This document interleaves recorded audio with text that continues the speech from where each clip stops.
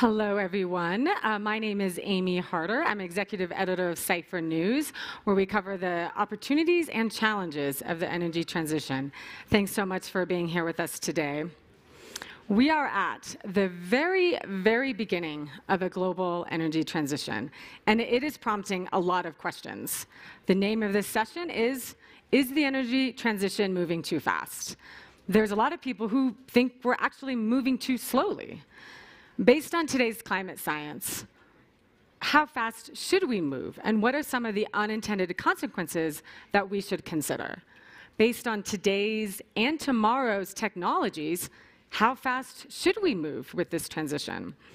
We have two scientists with us today to help shed light on many of these questions and more. Here with me today, to my immediate left, is Chris Field, director of Stanford Wood's Institute for the Environment at Stanford University. Chris is a climate scientist whose research focuses on climate change solutions and adapting to a warmer world, including decreasing risks from coastal flooding and wildfires.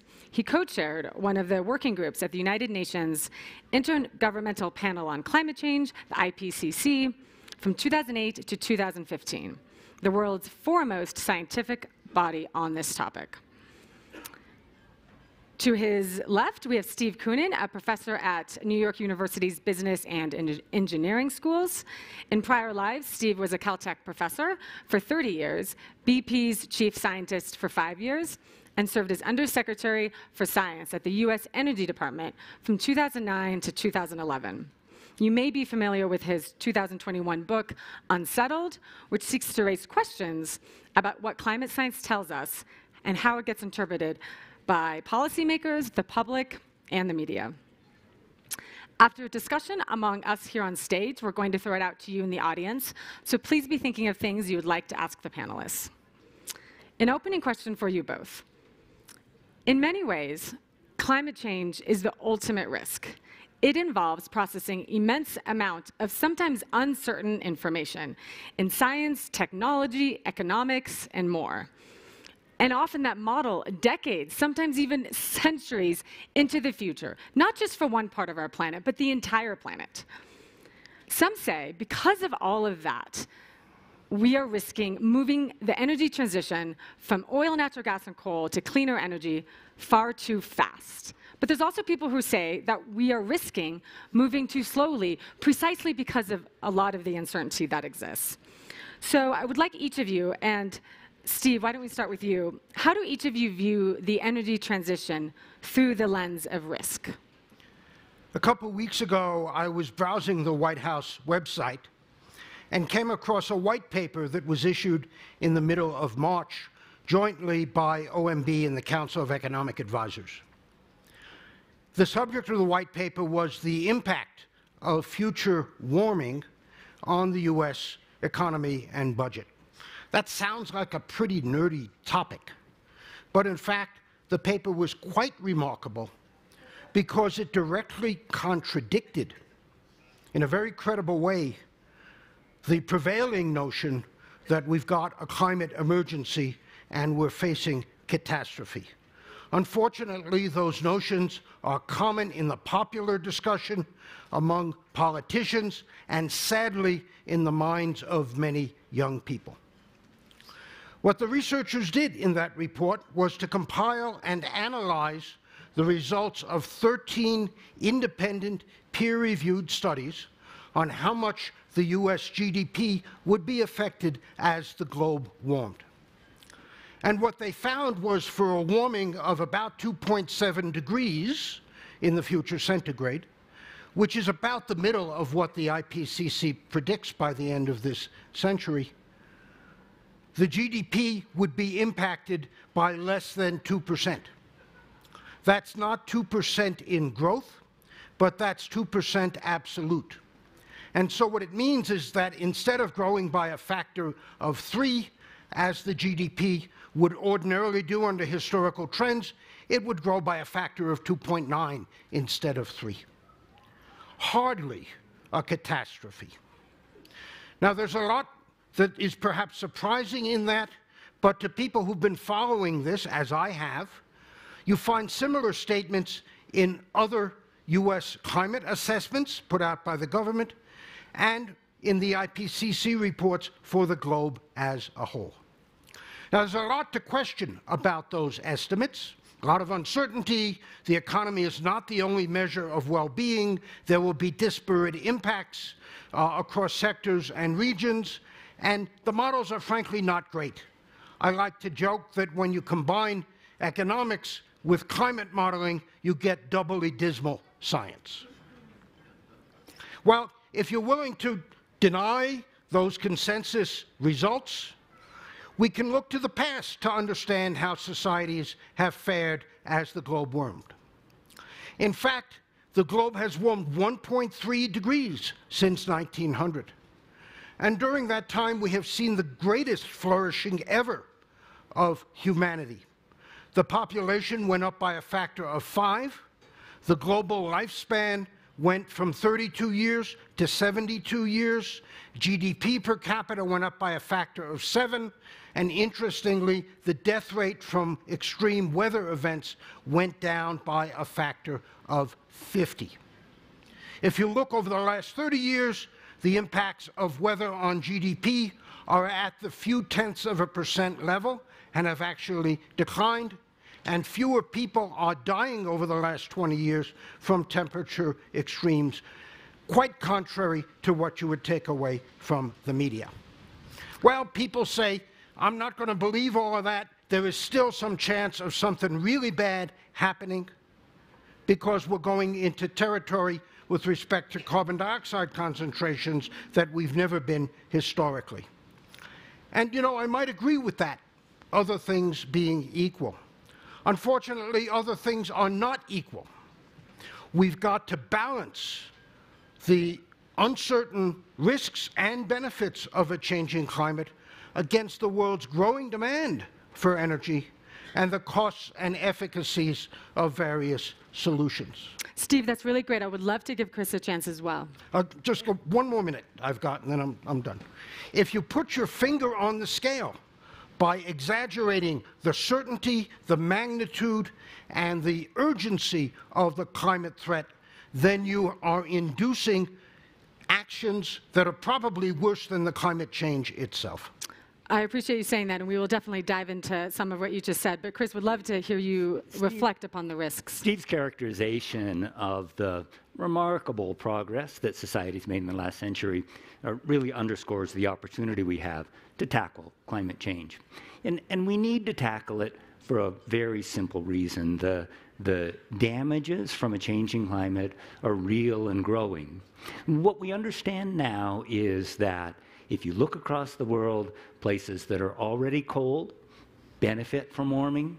Places that are already hot suffer enormously. The U.S. is uniquely positioned in that some parts of the U.S., the parts that are cold, Aspen, actually benefit from warming, at least in economic terms. And the places that are hot, especially the Southeast, really suffer. And if you look around the world, the pattern is incredibly stark, with the most severe consequences of the warming we've seen to date and the warming we'll see in the future if we don't accelerate progress on tackling the climate crisis really suffer immensely. One way to think about it is that the most recent numbers put the social cost of carbon, the total amount of economic damages that are caused by releasing a ton of CO2 or CO2 equivalents in the atmosphere, a little less than $200. $200 of damages from each ton of CO2 that's released to the atmosphere. And we know that many of the solutions that allow us to transition from the current polluting energy to clean energy sources are available even at a net benefit to the economy, but a large number at $20 per ton of CO2 equivalent or less, and we could really bring emissions down to zero with a net investment of something like $100 per ton of CO2 equivalent. So what it looks like at this point is that the benefits of tackling climate change with an ambitious acceleration of the technologies that we currently have and are currently deploying would be at least twice as cost effective as the damages of not taking action in the near term. Steve, I want to go back to you. Thank you for that, Chris. I want to quote your former boss, who hired you at the Energy Department, then Energy Secretary Stephen Chu. In an article from May 2021 about your book, Chu said that he hired you precisely because you offer a skeptic view of some of the science, which he says, quote, is a lot of what keeps science honest, end quote. But he went on to say that he thinks you're, quote, missing the point. And this is where he and I differ. And he continues, it has to do with risk management. If there's a reasonable chance that some very bad things are going to happen, shouldn't you take steps, end quote. Do you think your former boss is wrong? No, but your perception of risk depends upon where you sit. If we were having, well, first of all, you cannot take risk to zero. Right? I'm about to get on an airplane, and there is some small risk that something's going to happen, but I do it because there are other benefits. All right? With respect to energy, there are 80% of the globe, 6.5 billion people who do not have adequate energy. And if some of them were in this conversation, as we had, as you know, the former petroleum minister from Kenya, they would have a very different risk calculus. And it is immoral to impose our own risk calculus on them. Well, I appreciate you mentioning that. We have Andrew in the audience, so we may call on him in a little bit. But before we get to him, would love to give Chris a chance. I just wanted to make it clear that under the Paris Agreement, the idea is that each country brings its solutions to the table. The Paris Agreement doesn't require poor countries to move more quickly than they have the potential to, but it really is based in this concept of common but differentiated responsibility. Each country should figure out what it can do in order to deliver solutions. And in the US, we're uniquely positioned to be a leader in the technology, a leader in the finance, a leader in addressing the fundamental ethical and moral challenges that let us deliver a just energy transition. That doesn't mean that every country is going to move at the same pace. It doesn't even mean that there'll be no more construction of fossil-based energy delivery systems, especially in the poor world. What it does mean is that those with the opportunity to lead are being challenged to step up and take on the leadership that I think will define each country's status in the decades to come. That's great, and I look forward to digging into that in a little bit more. And so we've given Andrew notice that we may ask him to provide a question for the panel in a few minutes.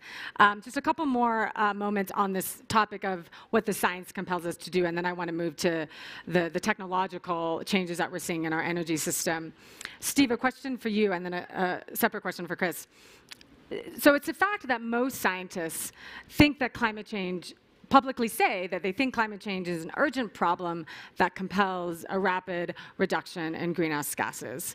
You don't share that position, from what I understand. And so my question for you, Steve, is why do you think that you're right and most of the other experts in climate science are wrong? So my own thoughts are informed by what are the economic damage estimates in the U.S. climate assessments in the IPCC. And I think my question back to the scientists were, are those wrong? Do you deny that they are what they are? I'd even ask the CEA and OMB, how come you write that but still talk about a climate crisis? And what do they say to you? They have no answer, okay? There are uncertainties that it could be worse and so on. One thing that Steve has talked about a lot, and I have as well as a member of the media, as humans are experiencing more extreme weather, the media and policymakers and others, and Chris, this is a question for you, we often are connecting singular extreme weather events to climate change. And I think sometimes we all connect those dots maybe a little bit too quickly. And that's an area of room for improvement, shall we say. Would love to hear from you, Chris, about what words of caution could you give members of the media and policymakers and the general public, such as millions of people in the southern part of this country right now that are sweltering under a heat wave? What word of caution would you give them about connecting single weather events to climate change? And secondarily to that, some of us may have read about the rise in attribution studies, which are scientific studies seeking to make that connection between single events, weather events, and a warming planet. So we'd love to hear your thoughts on that connection and the attribution studies. I think it's important for people to realize that the global infrastructure for climate change science is incredibly robust. Like all science, we're learning new things all the time, and we're discovering that some things we thought we knew weren't exactly right. But the core elements of our understanding of how additional greenhouse gases in the atmosphere increase global temperatures have been in place for more than 100 years and really haven't been challenged in any substantive way. Steve agrees with me on that. And that the advances in the science are really pointing to the influence of potential feedbacks that may operate with a greater or lesser intensity. We're especially fortunate in climate change that for 35 years now, we've had the Intergovernmental Panel for Climate Change, a consortium of all of the world's countries who have tasked the scientific community to figure out what we know and what we don't know about a changing climate, and what the assessments can really tell us is what stood the test of time. As we get more and more information, what do we see as is really sticking and what's not? And the IPCC has been incredibly accurate in its projections about where we're headed in terms of temperature, of precipitation, of extreme events, of sea ice, of glaciers. Across the board, the IPCC has been incredibly consistent and incredibly successful in assimilating the scientific information and painting a realistic picture of where we're headed.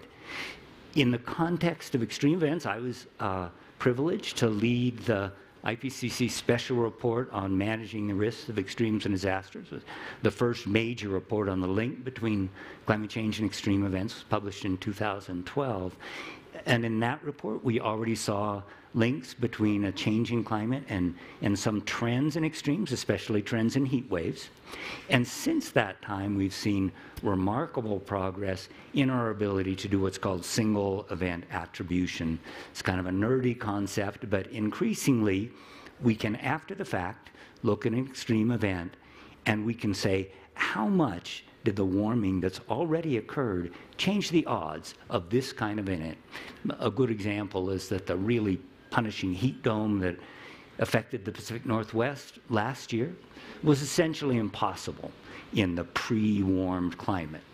Many other events, we don't see a clear fingerprint of human activity on the probability of the event occurring. When you look at heat waves, about 95% show a fingerprint of the warming that's already occurred. Heavy precipitation events, it's around 50%.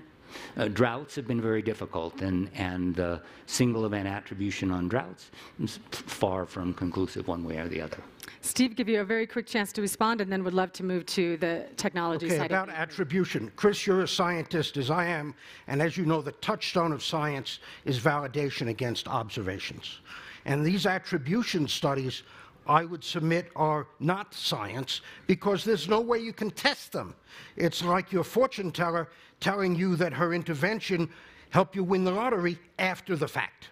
Okay? So we need 30, 40 years of attribution studies to know whether we're getting it right or not, and we don't have that. May I respond to that?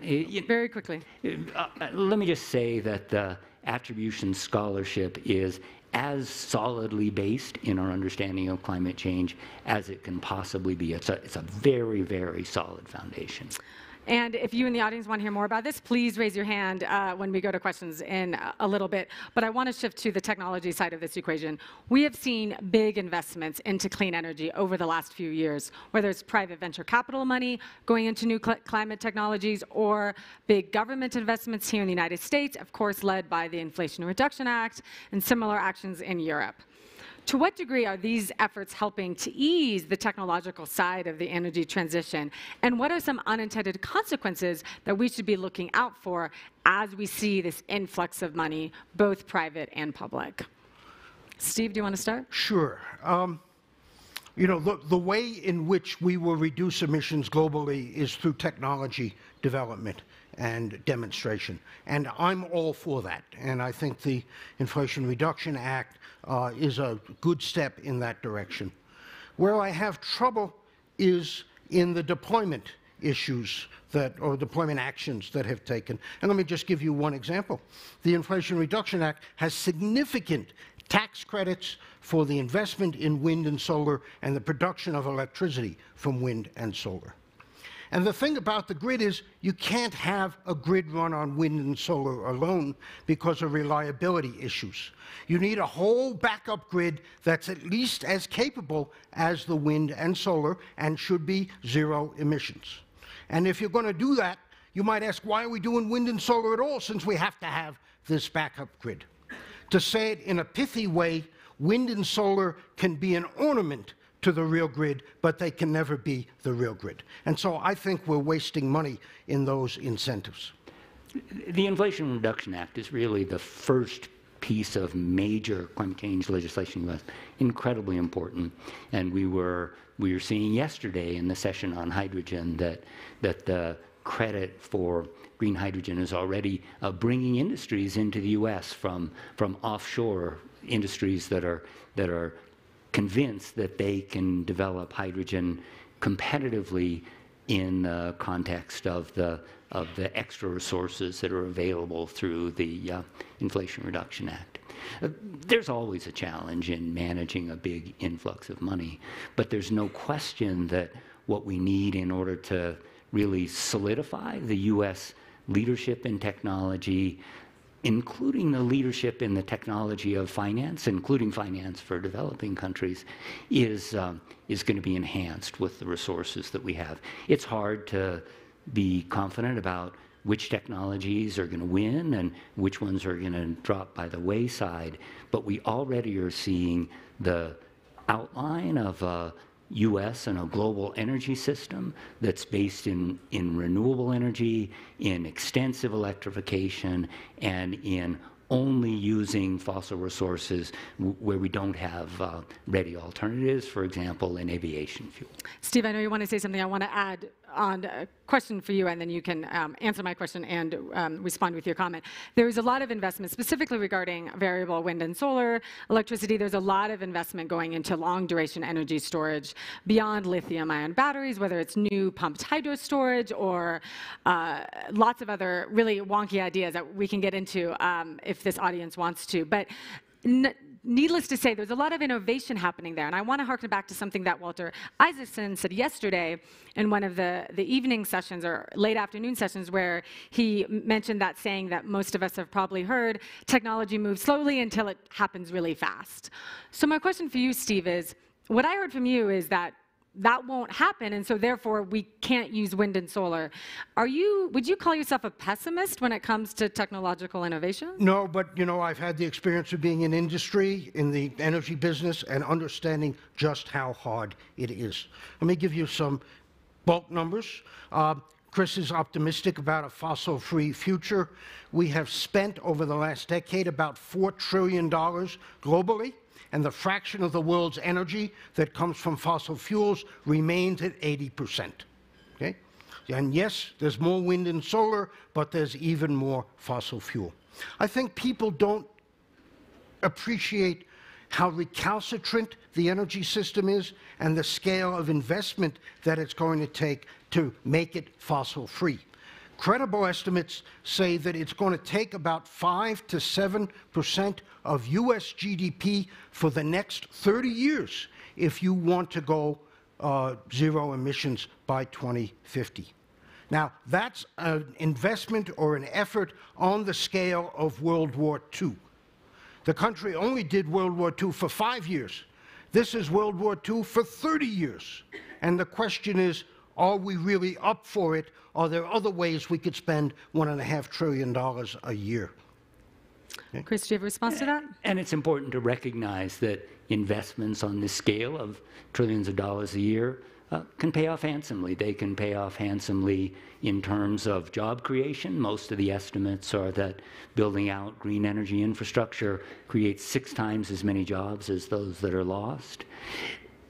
Being the leader in this field also establishes the profile of the U.S. for the decades to come. And I think that leadership of the nation on the global stage is an incredibly important part of this. So when we look at the cost of the investment, which are real, we need to put them in the context of the advantages that come from being able to mobilize these technologies and the advantages that come from the decreased damages. And as we've already discussed globally, it looks like the decrease in climate damages is at least twice as big as the investment that's required. You know, both of them, by the way, are relatively small. The damages are a few percent of GDP. Okay? So we're arguing about something. We agree that the global economy is likely to grow, whether we invest in solving the climate crisis or whether we don't. So you agree perhaps there isn't a crisis? I don't agree there's not a crisis. Okay, tell me. The reason that I believe we need to accelerate action is we have this diverse landscape of vulnerability where the large majority of the world's population in poor countries already are already suffering and poised to suffer dramatically as a consequence of rising temperatures. The rich folks in the cold countries, you should move to Norway if you think we're not going to act on climate change, do fine. I want to move to our discussion about the importance of the developing countries and how we can balance an energy transition with energy needs from developing countries. Just a couple quick facts to level set this part of the conversation. 48 countries of sub-Saharan Africa, excluding South Africa, are home to 13% of the global population, but have contributed just 0.55% of cumulative global emissions compared to America's cumulative 25%. That's according to Our World in Data statistics. I just want to level set that because this part of the world, we're mostly responsible for the problem.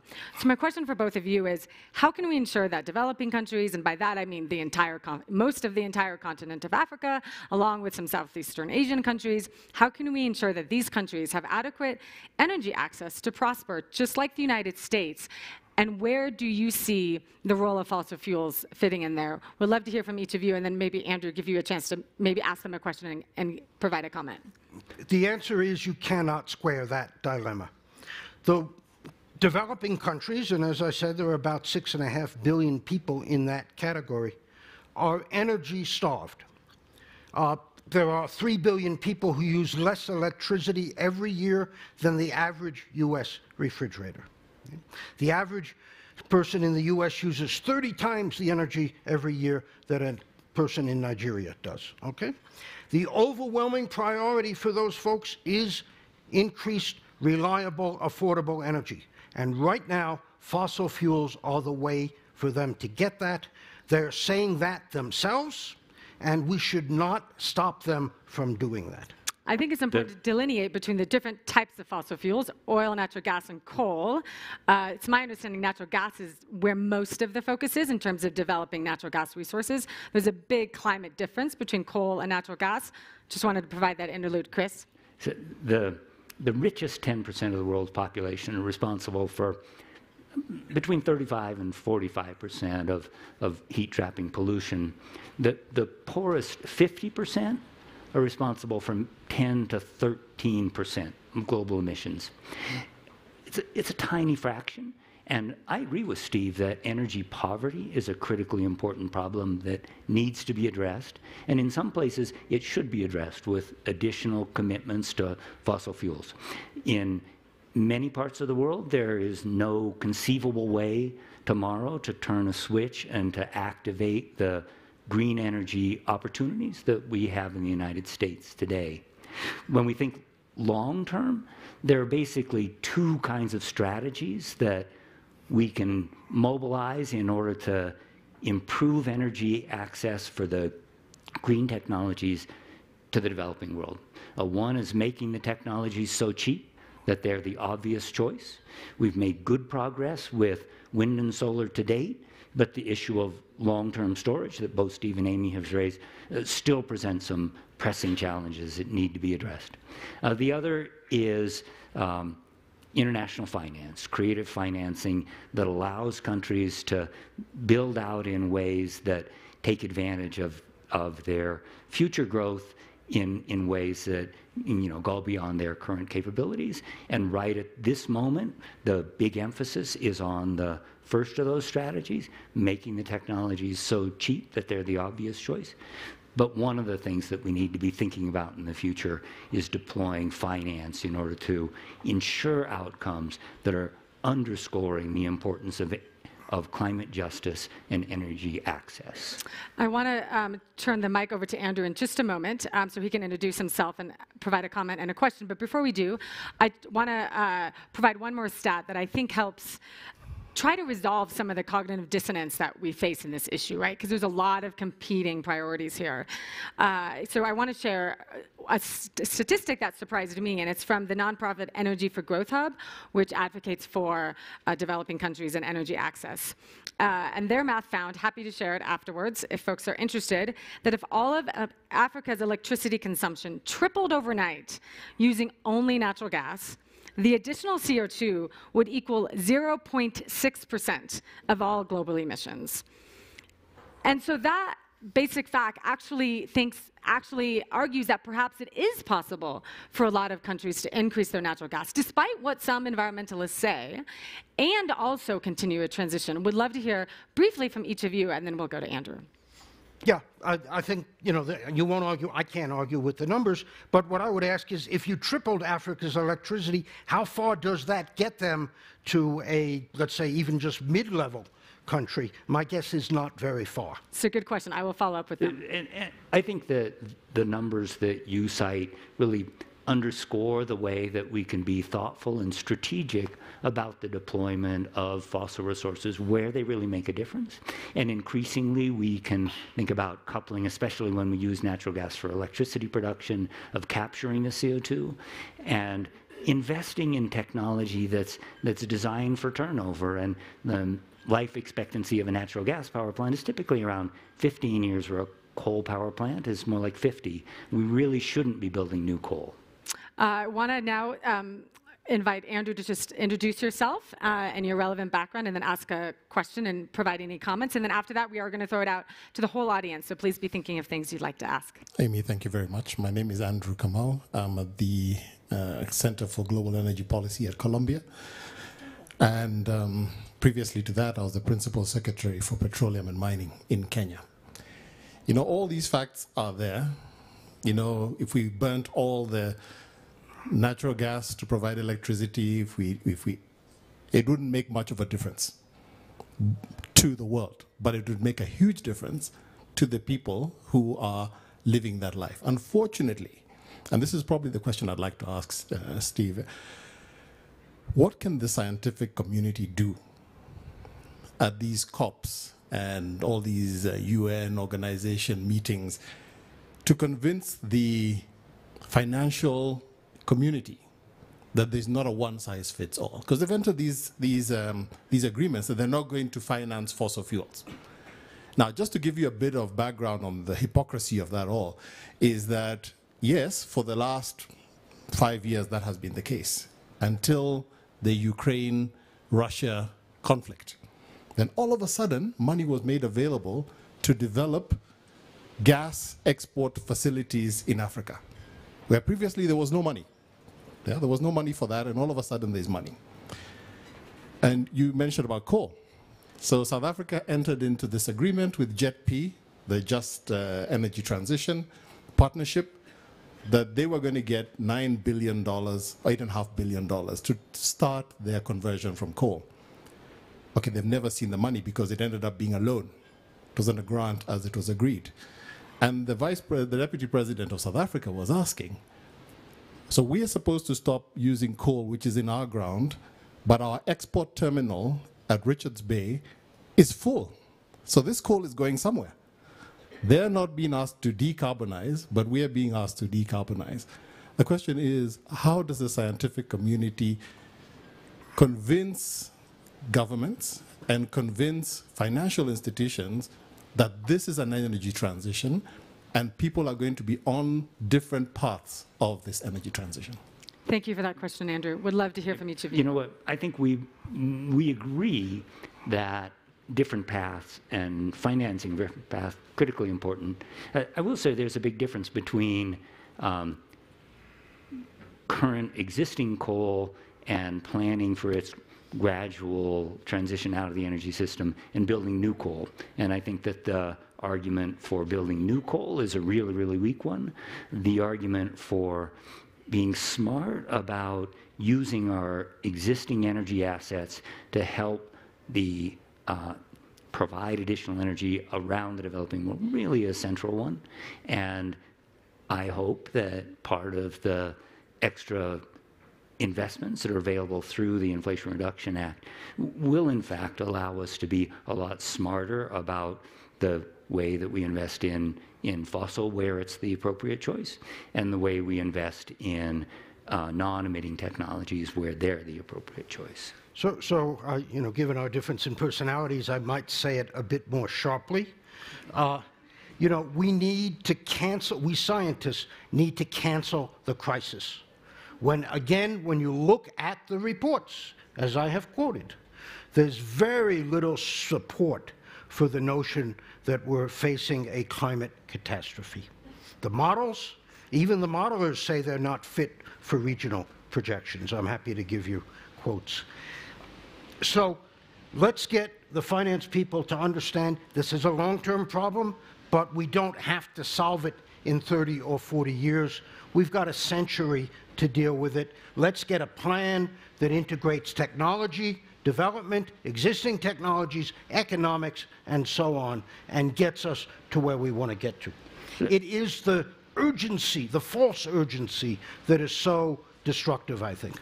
Let me comment briefly on this question of the climate crisis and whether or not it's a crisis. Steve and I agree that the climate change we would experience, even with continued high emissions through the 21st century, isn't likely to be civilization ending in the sense that there's no future for humans. But it is a crisis if you live on an island that's no longer habitable, if you live in a coastal region where your community has to relocate, if you live in parts of California where the wildfires are now so severe that the air quality is no longer at acceptable levels. And so in the same sense that we need to understand their diverse paths to the energy transition, we need to understand that you don't have to have a civilization-ending crisis to have it be a crisis for millions of people around the world. And that's very much where we are with climate. Would like to go to the audience to have some questions. This gentleman here in the blue and front, and there's a mic running around. So please let me know if you have a specific panelist you'd like to address your question to. Thank you. Jim Dubin. I have a question. We've heard about fossil fuel. We've heard about wind. We've heard about solar.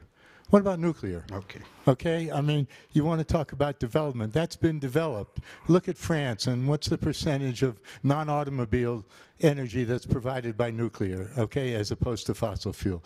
Why hasn't that been talked about, much less as an alternative? Absolutely. All right. Full disclosure first. You know, I started life as a nuclear physicist. I can tell you in great detail how fission works. I'm not sure I trust myself to design a reactor. But, you know, all right. Okay. But, you know, when I was in the Department of Energy, we helped get the Small Modular Reactor Research Program going. I personally think if the world is going to go to net zero, at some point, it's got to be fission in a big way. All right? We can talk about fusion separately, but fission is there, as you say. It's reliable, it's proven, it's too expensive right now, but we can get there. I agree with Steve. I think the other important element to consider, though, is the politics. And right now, the politics are strongly against deployment of additional nuclear resources in many parts of the world. And it's important to recognize that we're really talking about massive investments that need to be made in the next few decades. Well, and talk about massive investments in wind, in solar, if you can make more politics in that than there is in nuclear. If you can make the nuclear acceptable it has a real place. I agree with you. For most of the world, nuclear is acceptable. China is deploying reactors at a blistering pace. It's also, in my view, maybe I'm wrong, I'm not the expert, it's more practicable than having wind farms and solar to generate the amount of energy we need to go zero carbon. I know both of these scientists are happy to keep chatting about nuclear power after the session. Would love, and it sounds like Aspen, you guys need a whole panel on nuclear power next time. Next question, this gentleman right here. Do you have any way of assessing the health impacts of climate change? Is that part of any of these models? Absolutely, and I talked earlier about the calculation of the social cost of carbon, which the Climate Impacts Lab, a really spectacular effort at the University of Chicago led by Michael Greenstone, has recently concluded. And it's the health costs of climate change that really dominate that social cost of carbon, especially the mortality costs of high temperatures. But one of the things that's important to keep in mind is that whenever we look at an energy transition, one of the huge benefits of transitioning away from especially a coal-fired electricity sector is all the lives that are saved by the improved air quality, and the co-benefits of transitioning away from coal toward non-polluting energy really augments the health benefits that come from not overheating the climate. So I know Michael Greenstone quite well and know the work that Chris is referring to on the mortality effects of increased temperatures. If you take the most extreme IPCC scenarios, which IPCC has now said are improbable, so-called 8.5, you get a level of global deaths incremental that's about the same as infectious diseases. About 80 per 100,000, which is a lot, okay? There's some uncertainty and it goes negative. If you take a more plausible scenario, let's say 4.5, then the uncertainty, the net is essentially no impact at all, and the uncertainty is both positive and negative. So Michael has done those studies. I think they're good, but they are misrepresented by looking at the extremes rather than what the uncertainties and plausible scenarios tell you.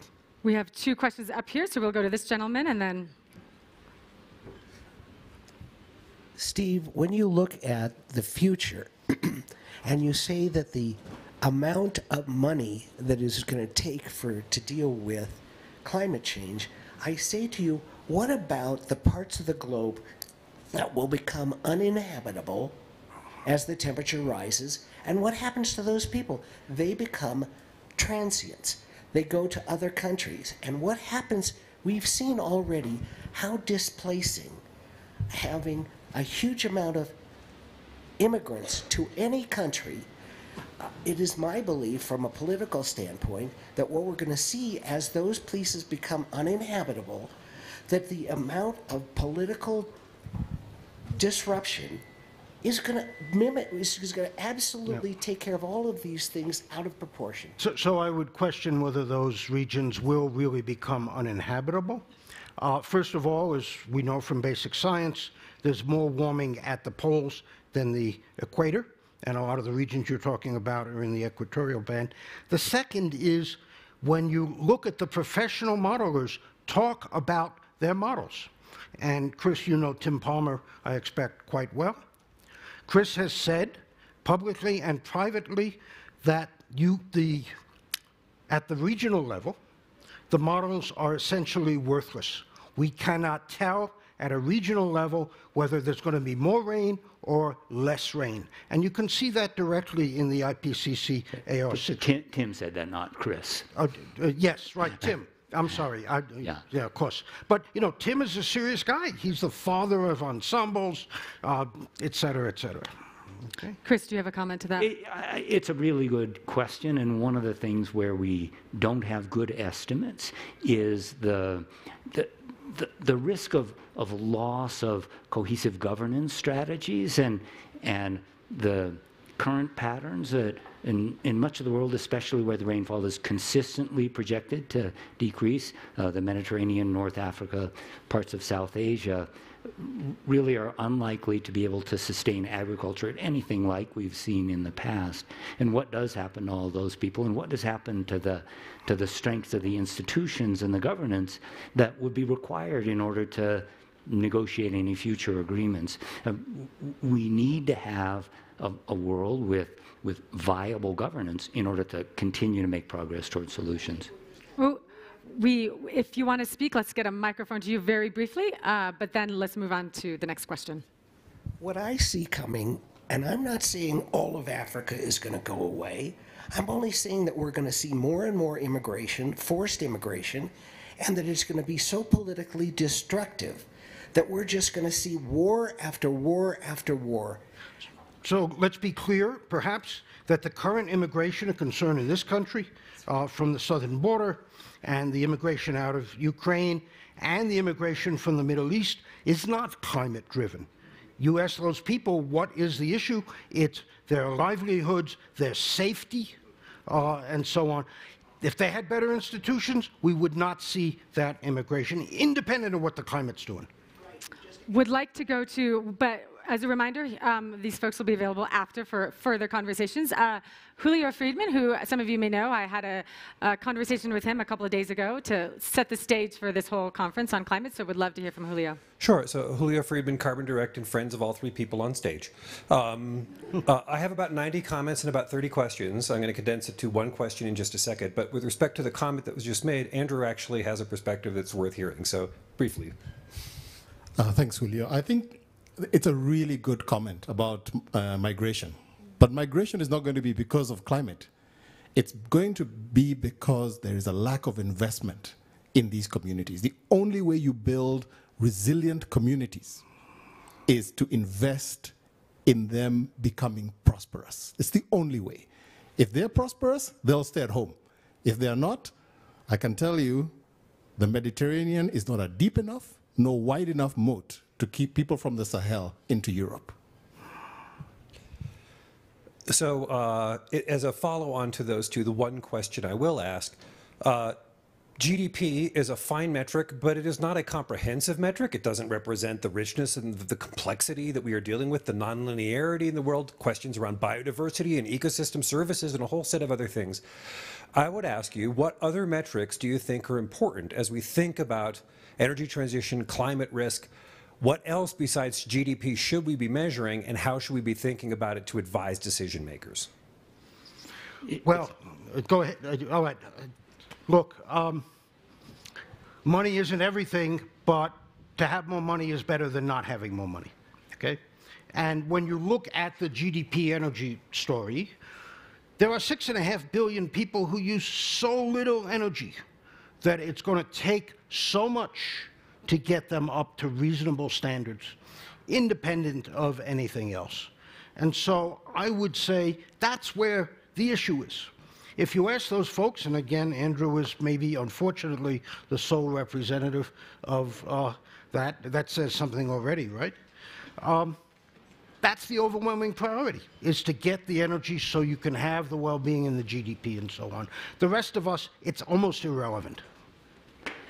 Let me just say that I agree that there are many things that are not covered under GDP, and we should be thinking about, well, in the IPCC formulation, they say unique and threatened systems, things like endangered species or heritage sites, things that are culturally important, risks of extremes, distributional effects, how the poor are impacted relative to the wealthy, and I think those are probably the most consequential.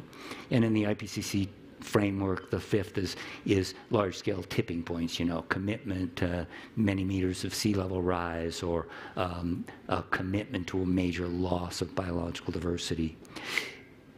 One of the things that I think has been incredibly helpful about this discussion is that it's been framed around not the global average aggregate GDP, but the GDP of people in vulnerable regions around the world, and how investments in the energy transition can improve their future prospects. In our final moments together, I want to do what I call a concluding lightning round. And since we just have a couple of moments left, I would politely ask both experts to keep your answers to one word or two max. I know that's hard. You're both scientists, used to using a lot more words, but appreciate your compliance. This is a word association game. So what's the first word that pops into your mind when I say fusion? Long term. Long term. You can't choose the same one. You have to choose one. It's coming. Slowly. Carbon tax. Useful, but unlikely. Boy, hey, I bet you thought I didn't agree with Steve on anything. It would be wonderful. I don't see the politics. China. China wants to be a leader in this space. Increasing use of coal and gas to satisfy growing energy. Sorry, too many words. Close enough. Our final one, technological innovation. It's the U.S. opportunity, the golden opportunity. Absolutely essential. Well, it is nice that we ended on some agreement. I want to thank the panelists for this lively conversation and the audience.